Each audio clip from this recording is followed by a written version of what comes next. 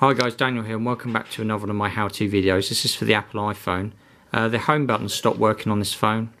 It's giving me the Touch ID error.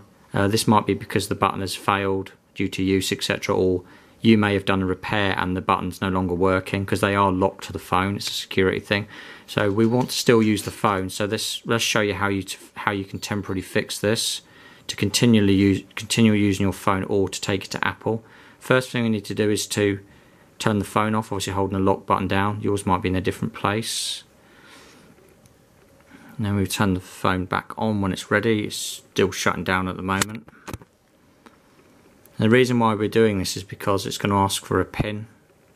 And obviously we can't use our Touch ID when it starts back up. We can't even unlock it in its present state because it's stopped working. So we'll turn it back on, holding it down. There's the Apple logo. So hopefully this video is helpful to anybody in this situation. There is a fix for it. So when it starts back up, it's going to ask me for my PIN. You need to do this fairly quickly, otherwise you'll miss it. Takes a few more seconds on these older phones. So there we go. So I'm just going to enter my PIN.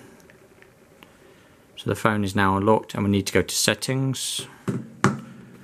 So we go to the settings, the cog icon. And then we need to go to, there we go, focus it in. Then we need to go to general.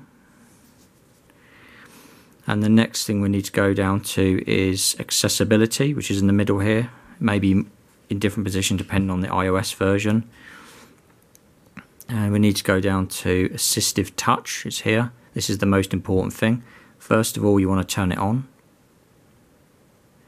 As soon as you turn it back on, you'll get this little thing here. This is basically like an on-screen button. You may never have seen this before.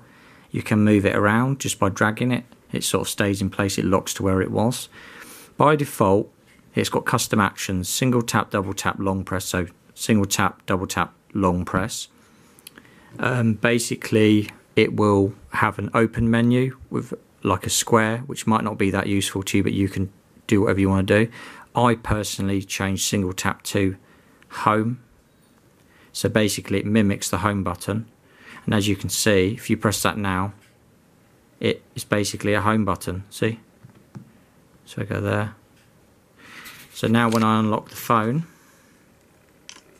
if I unlock it, I can then press this button here and get the PIN. And I'll just do the PIN off camera, obviously. And now it's unlocked. So thanks for watching and I hope this helps. If you've got any questions, please leave them in the comments.